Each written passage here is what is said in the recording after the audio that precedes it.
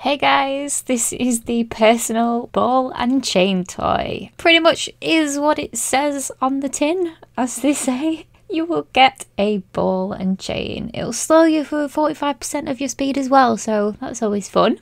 This toy has a chance to drop from ZOVAAL'S vault.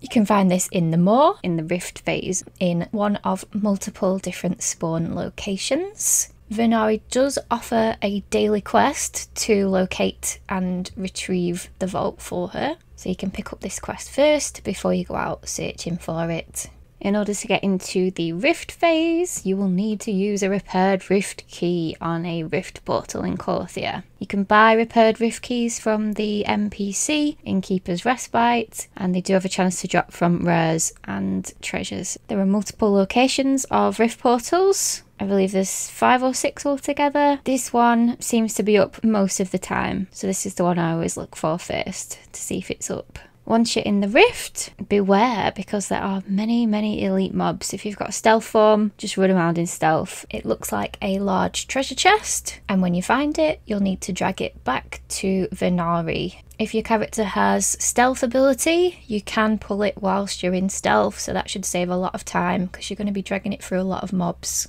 Once you've successfully pulled the vault to Venari, you'll be able to unlock it. Good luck! Thanks for watching this video. I hope it was helpful in some way. If you have any questions or feedback, please leave a comment and be sure to subscribe for more videos.